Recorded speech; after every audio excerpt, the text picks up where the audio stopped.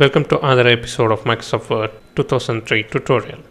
Today we are going to see how to include a combo box in Microsoft Word. So let's go to Microsoft Word, and for this tutorial you need a toolbox called Control Toolbox. If this toolbox is not visible, click on Tools menu, click on Customize, and under Toolbox tab, make sure you put a tick mark right before the Control Toolbox. Then click on Close. Always remember your combo box will appear right at the current cursor position. So as you can see, when I click on the combo box, it will appear at the current cursor position. So after adding the combo box, I'm going to add a text right before the combo box. I want a space, and the values for this combo box has to be specified so that the user can select some values from the combo box list. So to specify the values, I'm going to right click on the combo box and click on View Code. In the top we have two drop down lists. So first one says combo box 1 and document.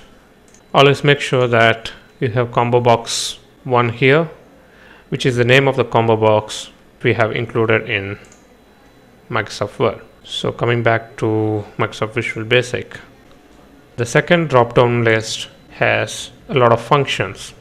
Right now, as you can see, we have a default function here, but we don't need this function. We are going to add a new function.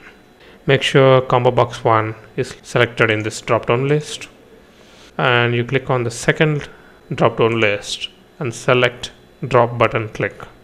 Delete the top function, that is combo box 1 underscore change function. We don't need that. So within the combo box 1 underscore drop button click, we are going to specify the list of values. So let's start by typing as combo box 1 dot list equals to array open bracket, which means we are going to give an array of values.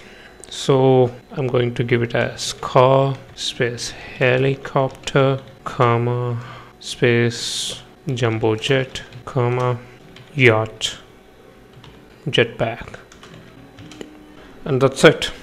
After typing this line, just save it.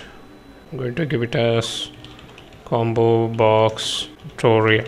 Let's close Microsoft Visual Basic, and in the control toolbox, make sure you exit the design mode.